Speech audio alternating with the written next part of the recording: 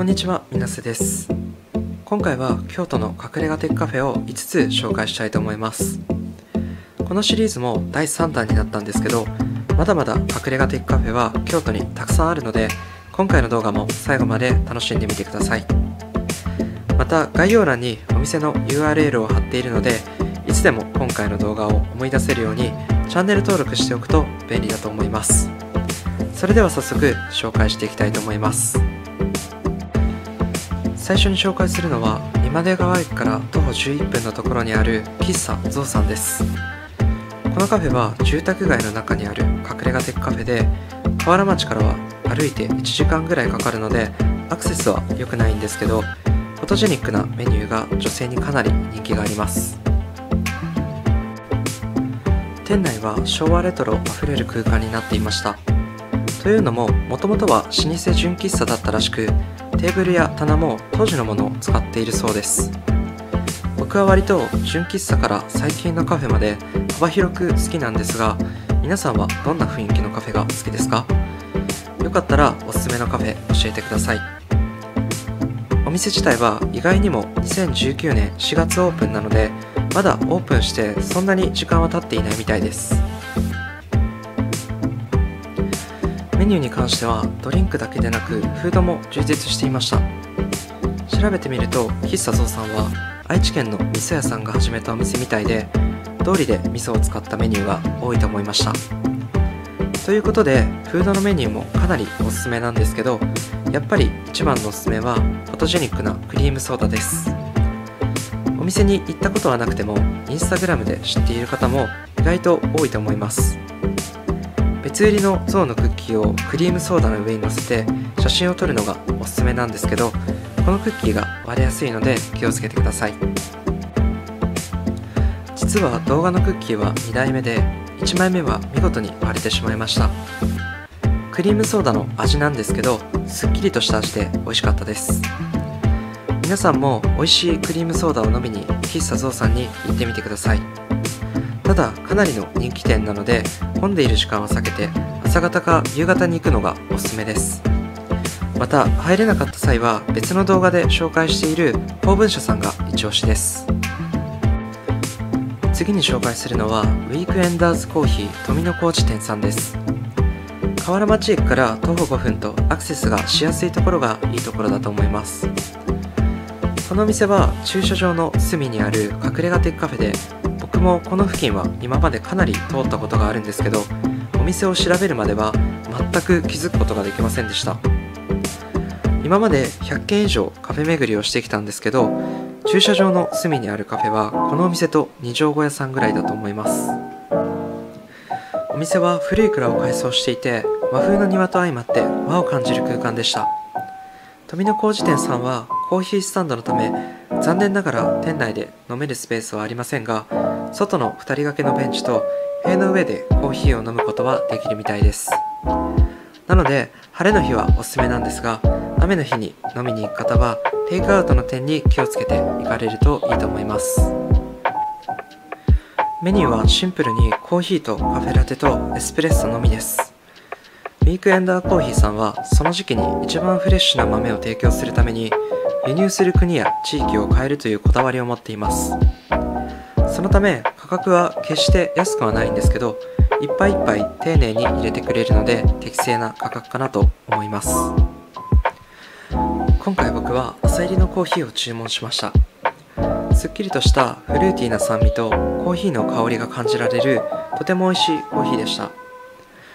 都会の喧騒を忘れてほっと一息つきたい時に、皆さんもウィークエンダーズコーヒーさんに行ってみてはいかがでしょうか。続いて紹介するのは河原町駅から徒歩5分のところにある喫茶magさんです。このお店は木屋町の路地裏にある隠れ家的カフェなんですけど、僕が今まで紹介してきたカフェの中でも1、2を争うくらいに隠れた場所にあります。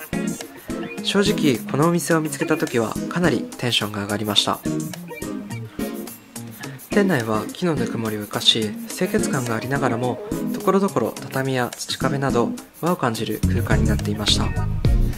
なのでレトロな空間より明るくて温かみのあるお店が好きな方におすすめです。また座席もカウンター席やテーブル席があるので、一人で行く際やお友達と行く際でも使い勝手がいいと思います。メニューに関してはコーヒーや紅茶等のドリンクメニューが充実している印象で、フードもトーストやデザートなんかがありました。全体的に価格は500円以上と安くはないんですけど、隠れ家的な立地を考えるとこのぐらいはするのかなと思います。またこのお店も丁寧にハンドドリップでコーヒーを入れてもらえます。個人的には入れてもらっている場面を見ていた方がコーヒーを美味しく感じるんですけど、皆さんはどうですか？ちなみにコーヒーは1階のカウンター席で入れてもらえるので、ハンドドリップを見たい方はカウンター席がおすすめです。余談なんですけど、最近声なしの動画を出してちょっとおしゃれな洋楽とかも入れてみたんですけど、声ありの動画の方がいいっていう声をもらえて嬉しかったです。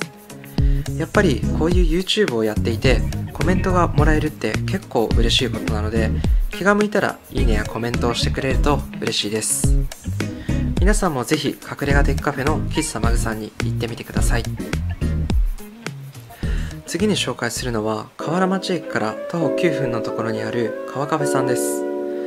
このカフェも隠れ家的カフェで普通に歩いていても気づかないようなところにお店があります。京都って鴨川沿いにお店がたくさんあるんですけど、そういったところに隠れ家的カフェが多いような気がします。皆さんのおすすめの隠れ家的カフェやレストランなどがあったらぜひ教えてください。店内は白を基調とした清潔感のある空間になっていて、開放感のあるテラス席があるのが特徴的です。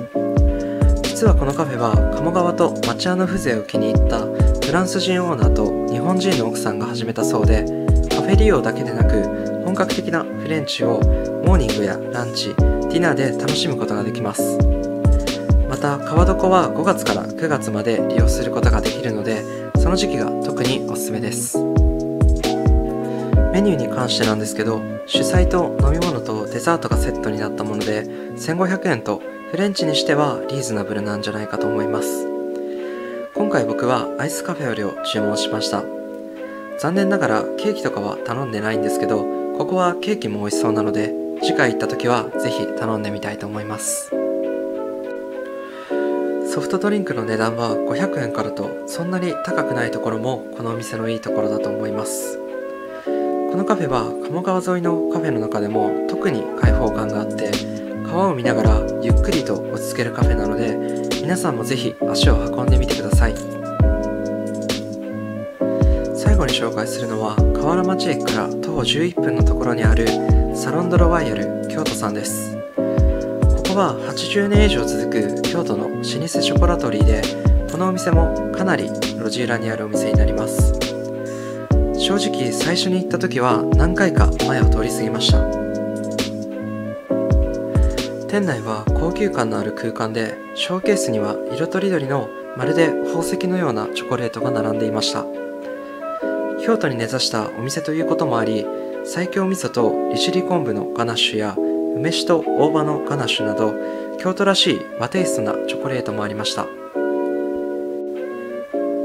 のお店は歴史が長いだけではなくて、2017年にパリで開催されたチョコレートの祭典でも最高位の賞を受賞しているそうです。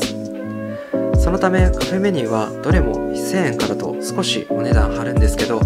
おすすめのチョコ1つと飲み物がセットになっています。このお店のチョコはだいたい1つ300円から400円ぐらいはするので、ドリンクとセットならこのぐらいはするのかなと思います。